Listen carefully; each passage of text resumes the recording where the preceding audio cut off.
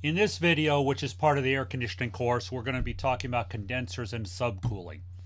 So we have two main types of condensers that we want to talk about. We want to talk about water-cooled and we want to talk about air-cooled. Air conditioning primarily uses forced draft condensers, in other words, air-cooled.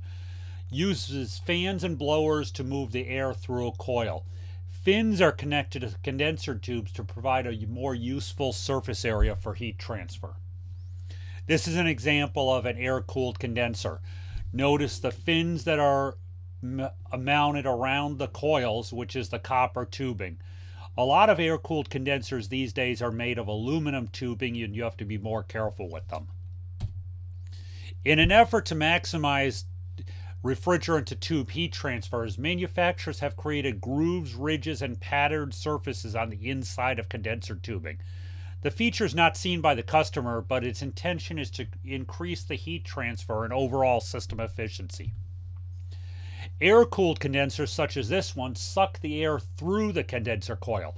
The fan motors, regardless of where it's mounted, does not blow air through. It sucks air through. So we send hot gases in, we might send it through a distributor, might not, and we get a cooler liquid out.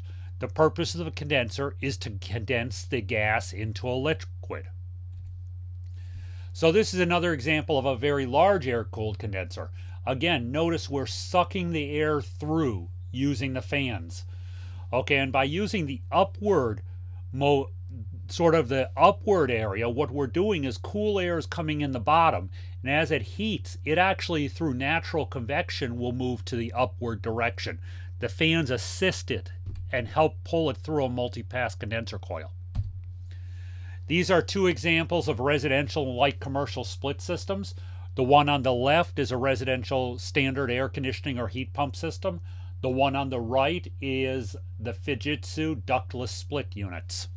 Can have more than one or more evaporators on the ductless splits. They hang on the walls or in the ceilings in different parts of homes. At normal temperatures, the difference between the condensing point of the refrigerant and the ambient air is roughly 20 to 30 degrees. The condensing point of the refrigerant is found by converting the pressure on the high side, that's the pressure in the condenser, to temperature. You do this either using your gauges or a temperature pressure chart, because as we know, refrigerant has a temperature to pressure relationship.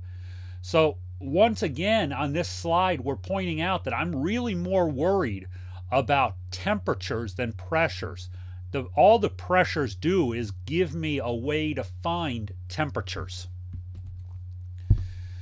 These are commercial air-cooled condensers. They're found on rooftops. You'll see that they have usually mounted with vibration abating legs and feet because the motors on these are pretty large. Subcooling takes place in the very last few passes of a condenser. To measure subcooling, and we'll go much more into subcooling in a minute, use the condensing point temperature and subtract the temperature of the refrigerant leaving the condenser. In other words, you're using your condensing point temperature, that's your high side pressure, converted to temperature, and you're subtracting the temperature you measure on the liquid line as it leaves the condenser. The temperature of the refrigerant is found by placing a clamp-on thermometer on the liquid line at the condenser outlet. So if we take a look at a condenser, okay, we'll take a look at the operation here in this diagram. This is 134A.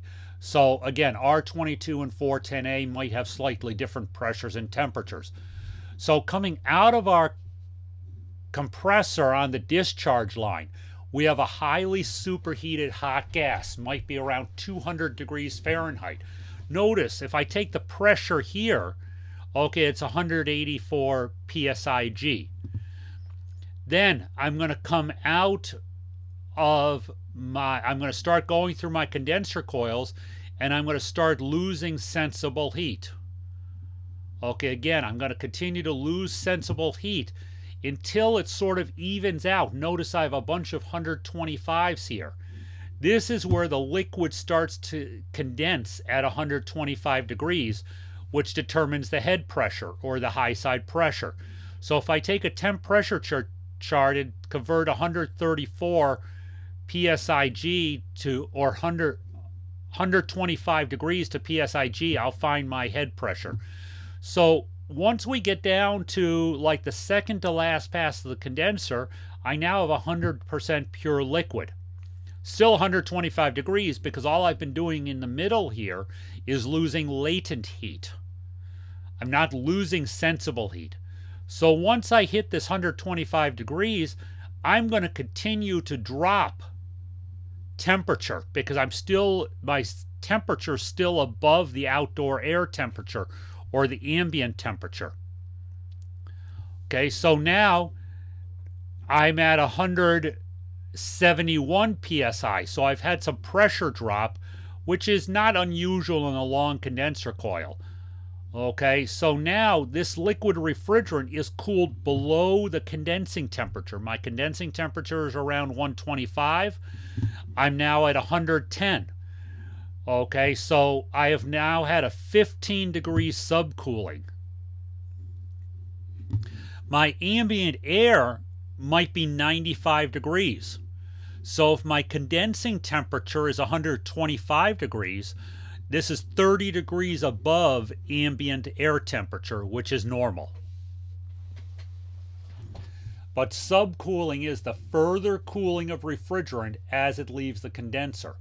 Now, if refrigerant is blowing through here too fast, okay, I could have a very low subcooling.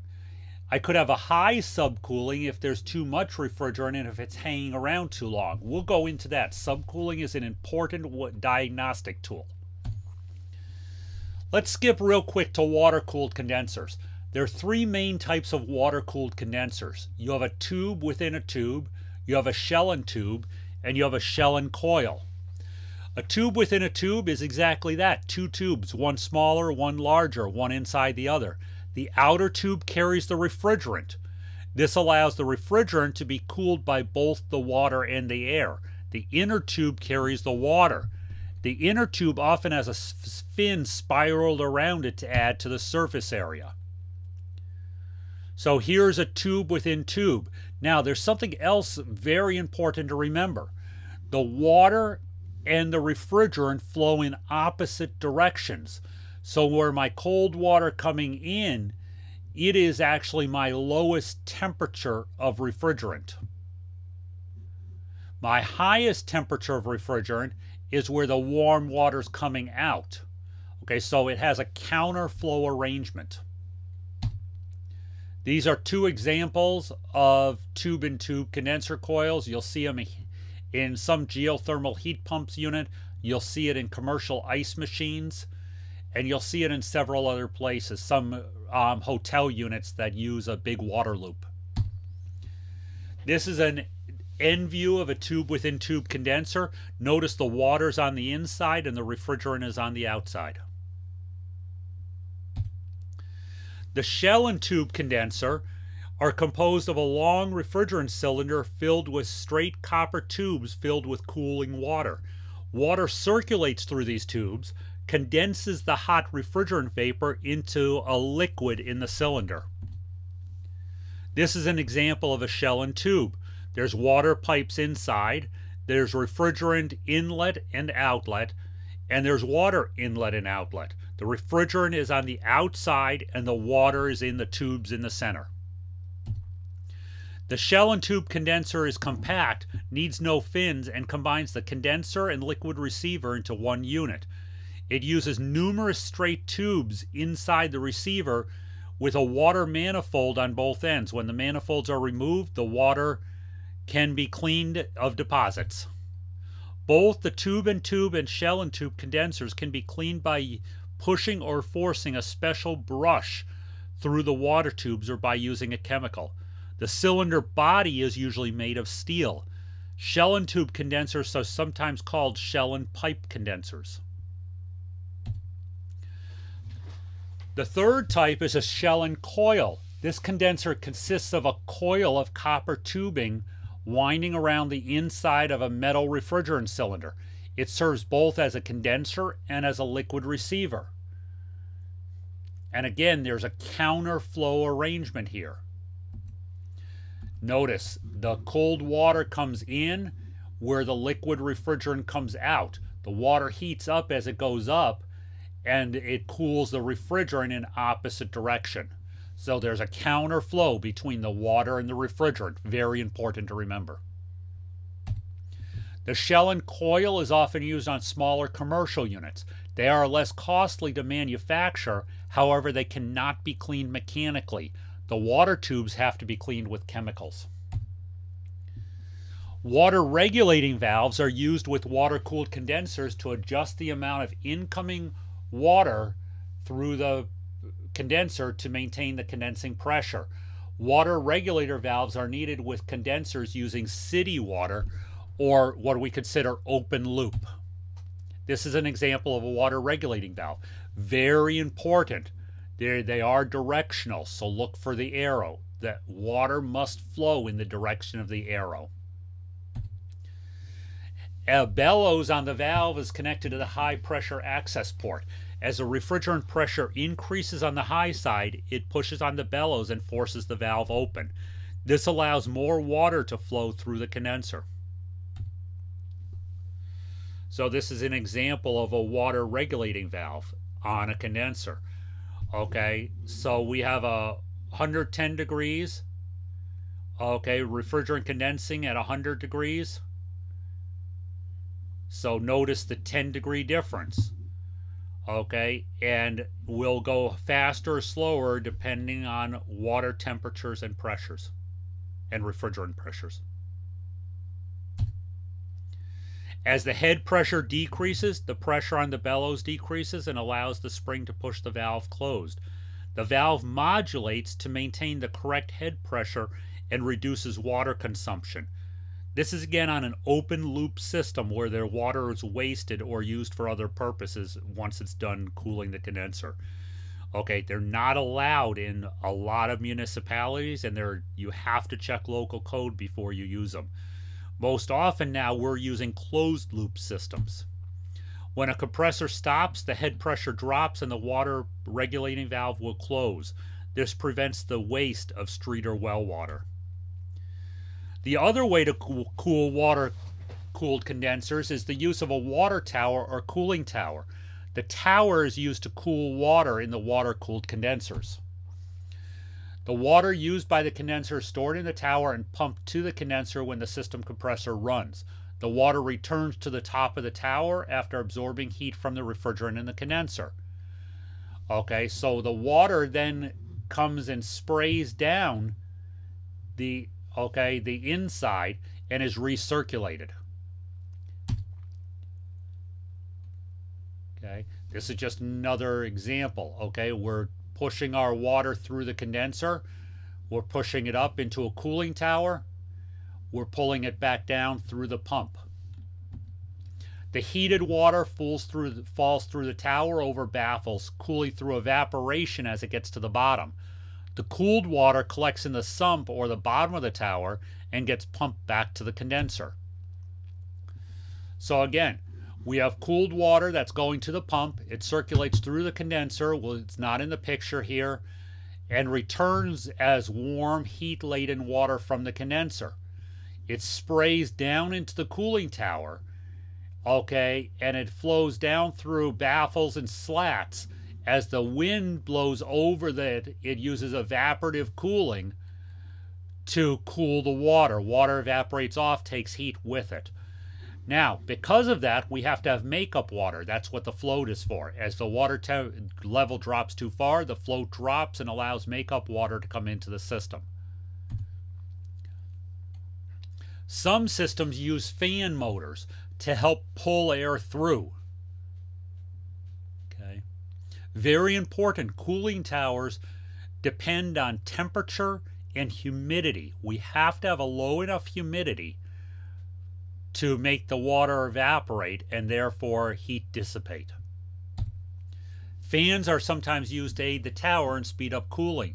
The fans are controlled by the water temperature. The ability of the tower to cool is based on outdoor wet bulb and humidity. Water must be able to evaporate. And again, we have different types of condensers. This uses baffles. Slats are arranged to cause the water to spread. We want a lot of turbulence as the water falls, so we want as much air to fall across it as possible. Evaporative condensers look like water towers, but the difference is that the condenser tubes are in the tower. The water is pumped from a sump of the evaporative condenser and sprayed on the condenser tubes. So again, we have hot refrigerant coming in, we have liquid refrigerant going out. We increase over air-cooled condenser by spraying water down across those tubes. It helps pull the heat faster out of the refrigerant. When the water hits the tubes, it evaporates and cools the refrigerant inside the condenser tubes. Fans are sometimes added to speed and aid the process. The fans are controlled by head pressure. Water used in the water towers and evaporative condensers can cause scaling and corrosion. Scale is caused by the mineral concentration in this water that increases as water evaporates. Minerals don't evaporate off with the water. The water evaporates, leaves the minerals. So what we need to do is we need to treat the water that's down in here so we don't start building scale and have pH problems. The pH level also changes as the water evaporates. Conductivity is a way of measuring the scaling potential in pH levels, and these should be monitored. Chemicals can be added to adjust the pH levels. Allowing some water to be dumped during operation causes fresh water to be constantly added by a makeup water or float valve. This makeup water flushes out some of the water and minerals. This constant flushing aids in maintaining low mineral concentrations. We have some additional condensers called microchannel condensers. These are becoming very popular on high-efficiency equipment. Microchannel condensers use very small microchannels from sort of a header or manifold refrigeration tubing. It's a way to increase surface area and expose more refrigerant tubing to air. Okay. Condensers, one of the functions of condensers to subcool. Remember, condensers de-superheat, condense, and then subcool. Subcooling is the temperature of a liquid when it is cooled below its condensing temperature. Subcooling is the sensible heat removed from the liquid after the change of state has taken place. Subcooling is used to determine if the condenser has proper levels of refrigerant, and this is with a TXV system without a receiver. Subcooling is a good measurement of how long the refrigerant takes to pass through the condenser, which is called the stay time. The right amount of subcooling for any particular unit can vary with the type of system and its application. At a proper charge, with clean coils and design airflow, subcooling will fall between the 10 and 20 degree Fahrenheit range. The complete condensing of refrigerant should occur in the bottom quarter of the condenser. Any heat that is removed after this point is subcooling. Subcooling is sensible heat. The change of state is latent heat. Subcooling is needed to maintain proper system balance. Normal subcooling is between 10 and 20 degrees. Depending on how efficient the condenser is, subcooling may be a little bit lower or higher. If the subcooling is low, between 0 and 10 degrees, look for a dirty condenser. Check the condenser fan operation. Look for a metering device that is stuck open. Look for an undercharged condition. Basically, low subcooling means that the refrigerant in the condenser is moving through that condenser too fast. Its stay time is very low. If subcooling is too high, over 20 degrees, look for overcharging. Look for a restricted metering device. Look for a faulty head pressure control if it's a cylinder unloader. Again, subcooling is too high means the liquid refrigerant is staying in the condenser for too long. Subcooling is a measurement of the flow of refrigerant through the condenser. The longer it stays in the condenser, the higher the subcooling is. The faster it goes through the condenser, the lower the subcooling is. So again, subcooling occurs in this bottom portion, okay, where my temperature starts to change after my change of state and additional sensible heat is removed. Subcooling can be accomplished by placing the liquid line and the suction line in direct contact with each other. This is usually done in small or low temperature units. The higher subcooling results in a more efficient unit. The liquid in the liquid line will be cooled below its condensing temperature. Also, the suction line may be warmed slightly to boil off any refrigerant which might be present before entering the compressor. The lower the temperature in the liquid line, the greater the heat removal capability in the evaporator. This greater subcooling can also be achieved by one system cooling another so that the system can more efficiently reach lower temperatures. This is known as cascade systems. We won't worry about them right now because that's more on the refrigeration side than air conditioning. Cascade systems are usually required for ultra low temperature operation. So to measure your subcooling, use your gauges to determine the high side pressure and convert that to temperature. Okay, now while you're at it, make sure it's within range for the ambient temperature. Should be the ambient temperature plus 30 to 35 degrees for air-cooled systems. Measure the condenser outlet or the liquid line temperature. Subtract the liquid line temperature from the condensing temperature. The result is subcooling. So I have an R410A system. My high side pressure is 390 psi. That converts to 115 degrees. I have a temperature clamp on the liquid line that shows 110 degrees. My subcooling is 5 degrees. Is that low? Is that high? Is that correct? Well, we want between 10 and 20 degrees, unless the manufacturer says otherwise. Always look on the inside of the electrical compartment cover for the subcooling chart. Okay, so for a 410A system, if it's a very high efficiency system, it may be correct. But for our 10 to 20 degrees, it's incorrect. It's very low. Okay, then if I look at the 95 degree ambient air, 115 degree condensing temperature, subtract those two numbers, and what do you get? You get 25 degrees.